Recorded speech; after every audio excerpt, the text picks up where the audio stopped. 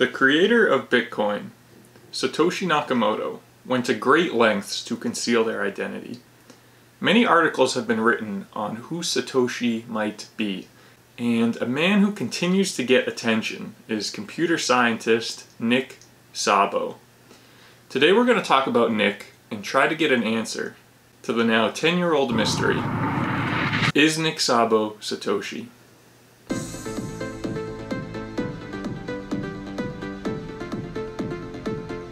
The groundbreaking Bitcoin white paper introduced the world to cryptocurrency, and the impact it's had is incredible. I doubt Satoshi could have predicted all of the advances in infrastructure, advances in tech, and politics surrounding Bitcoin, and yet somehow Satoshi understood the significance of the project. Satoshi planned every early step, using anonymous email services and Tor to register the domain bitcoin.org, then releasing Bitcoin and slowly fading away over time, leaving only internet writings as evidence that they existed.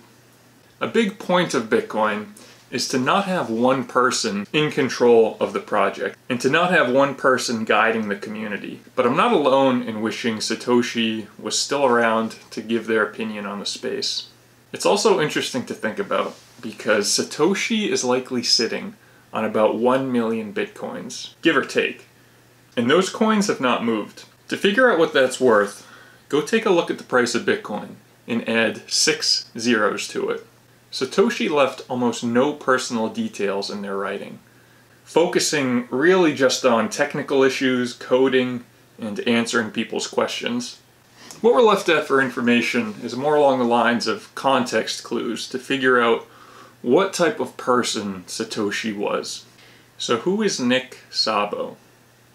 Nick's father fought in the 1956 Hungarian Revolution, moved to the United States, so Nick is a first generation with a unique perspective on governments abusing power against their citizens. Nick obtained a computer science degree from the University of Washington, and later a law degree from George Washington University Law School.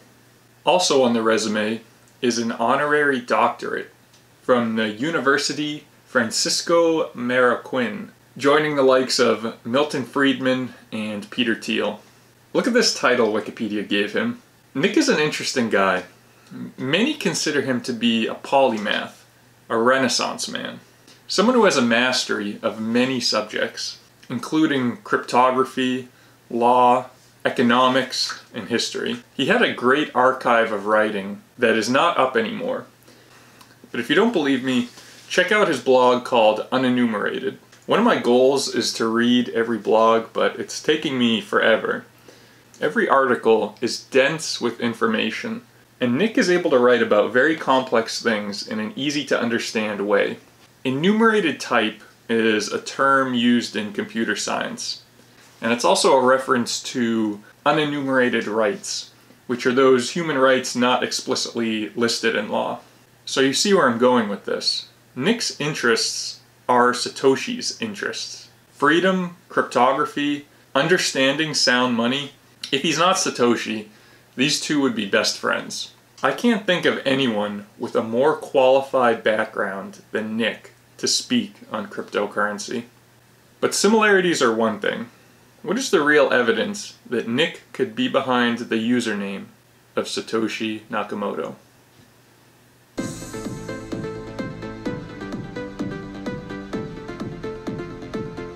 This guy Bounty Hunter has been searching for Satoshi's identity for a while, and one technical piece of evidence they found was that in the very early days of Bitcoin, before wallets as we now know them, the software used to use your IP address to send and receive Bitcoins. On January 10th, 2009, Hal Finney and Satoshi were the only two people working on the project. Looking at the debug log, we see Hal's IP address. It's Hal's real IP, the same one hosting his websites. And this is Satoshi's IP address. They did use Tor, but this is not a Tor exit node. This is the IP address used by Satoshi on January 10th, 2009. and Bounty Hunter believes Satoshi was in Van Nuys, California on that day. It's hard to prove that Nick was in that area on that day, but he absolutely has connections to California. The company he worked for, Varum, which later became Mirror, is based in California. Nick's a very private guy with his personal life, but he's a longtime member of the cypherpunk community out there. In the late 90s, he had an idea for a decentralized financial network, and the proposal got more attention in 2005, just a few years before Satoshi's Bitcoin white paper. Nick's write-up was called Bit Gold. I was trying to mimic as closely as possible, in cyberspace, the security and trust characteristics of gold, and chief among those is that it doesn't depend on a trusted central authority. There were many attempts at creating a digital currency, but few got as close to Bitcoin as BitGold did. Aside from similar names, BitGold also used a form of proof-of-work puzzle solving. If you check out Nick's unenumerated blog right now, his post on BitGold is dated December 27th, 2008. But let's jump into the Wayback Machine.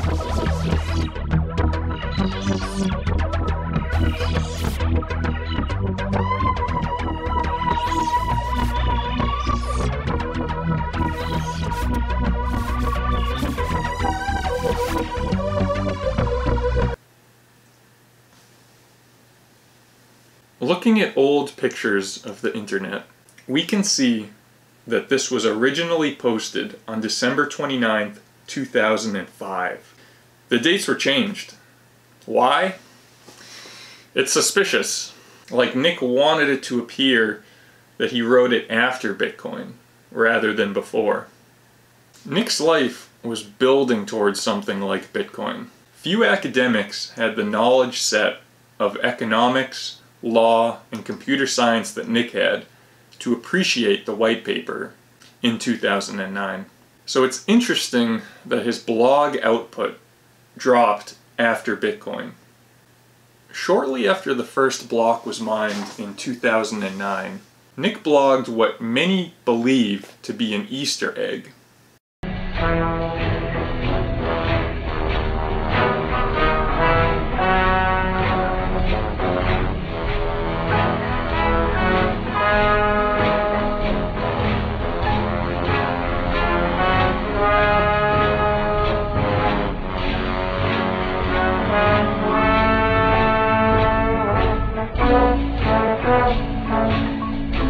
Annoying music, and it's a strange post in general for his blog. It's sandwiched between big write-ups on confidential auditing and the Polynesians versus Adam Smith. So what is this? What many have theorized is that this is Nick tipping his hat to solving the double spending problem. Nick's BitGold proposal was never implemented. It was just an idea. And a big issue in the past with digital money was double spending. How can you make sure a bad person doesn't copy and paste their money? Satoshi found an answer with blockchain, and with the Bitcoin blockchain producing a new block every 10 minutes for about a month at this point, the video could be a small showing of satisfaction that the game theory appears to work. Even after reading all of Satoshi's writings online, it's hard to get a sense of their personality. One of the most famous things they ever said was that Bitcoin is bloody hard to explain. This is famous because it's a rare show of emotion instead of more technical talk, and it also appears to be a clue on who they might be. Bloody hard is a very British thing to say. Satoshi also used British English spelling for a handful of words. It made reference to people living in flats. That, along with the Genesis block message, it seems pretty clear that Satoshi could be from the United Kingdom. The big question for us is Satoshi capable of planting false flags? Is Nick capable of planting false flags? In my limited experience creating internet pseudonyms, I've been quite distracted by the continual need to avoid leaving pointers to my true name lying around. Excess mail to and from my true name shared files, common peculiarities, misspellings in written text, traceable logins, etc. All kinds of security controls. Crypto, access, information, inference have to be continually on my mind when using pseudonymous accounts. The hazards are everywhere. With our current tools, it's practically impossible to maintain an active pseudonym for a long period of time against a sufficiently determined opponent. That quote is from 1993. So yes, Nick thought about these things. But back to the bloody hard quote. You might be asking, why would Satoshi say it was hard to explain Bitcoin if Nick had been explaining these things for over a decade? That's a good question.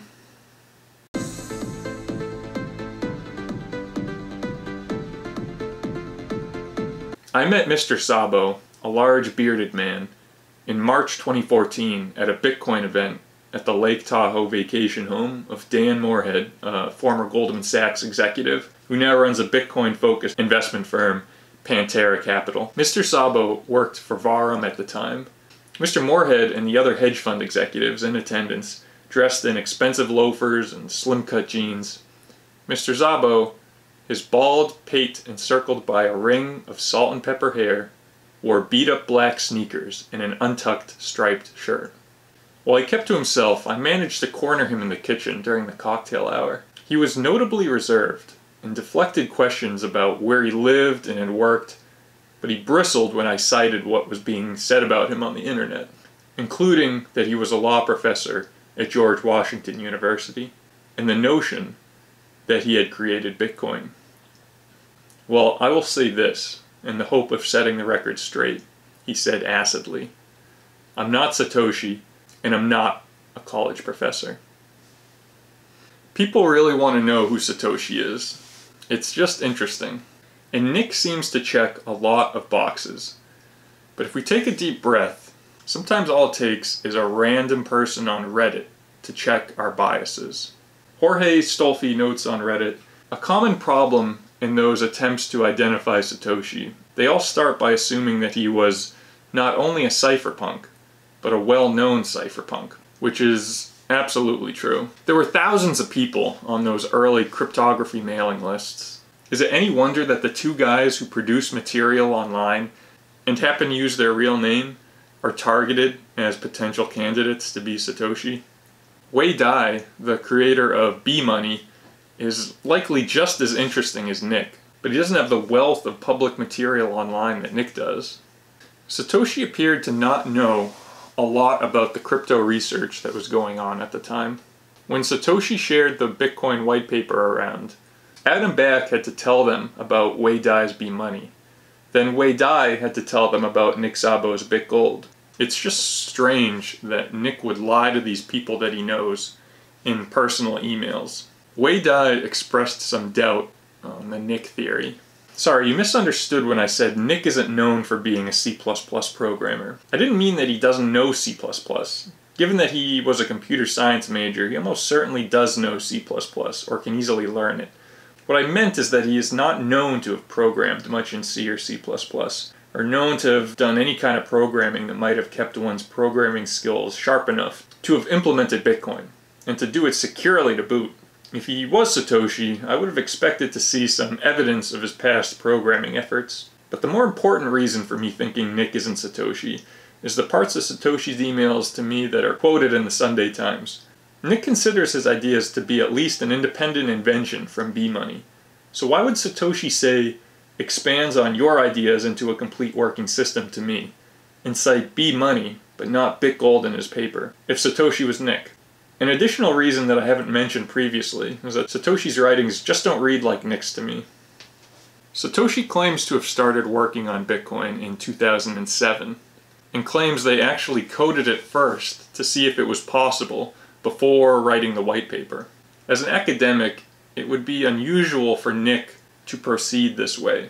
I also have to mention there's been some stylometry research where the writings from possible Satoshi candidates are compared to the white paper, looking for commonly used words, formatting, unique phrases, and interestingly, Nick came out on top as most likely candidate to be Satoshi. But I actually think this is garbage. My issue is that the sample size used is so small, both in the text used and the number of candidates, that treating this like a smoking gun piece of evidence is really just a joke. What we'd really have to do is get a bigger sample size of Satoshi's writings and compare it to everybody who was on the early cryptography mailing lists. The fact that Nick is closer than, say, Adam Back to the white paper is notable, but I don't think it tells us anything one way or the other. So what's with the funny business on the unenumerated blog? Why silent when Bitcoin was starting? And why change around articles from the past? And I think the answer to that is it was just not a guarantee Bitcoin would be a phenomenon back then. People tend to look at the actions of people in 2008, 9, and 10 with the information we have on Bitcoin now. At that time, it was not something integrated into culture. Yeah, well, that's just like your opinion, man. And Nick just doesn't update the blog often. As it stands now, his most recent post was a year ago. Lastly, why would Nick put himself out there if he was Satoshi? Why do conferences, interviews, tweets all day? Why start Global Financial Access, which claims to be helping people access their assets around the world? Satoshi was clearly freaked out in 2011 after Bitcoin started getting associated with WikiLeaks, and pretty much disappeared after Bitcoin came to the attention of the CIA. It makes more sense that Satoshi is someone we do not know about, someone who's not a public figure.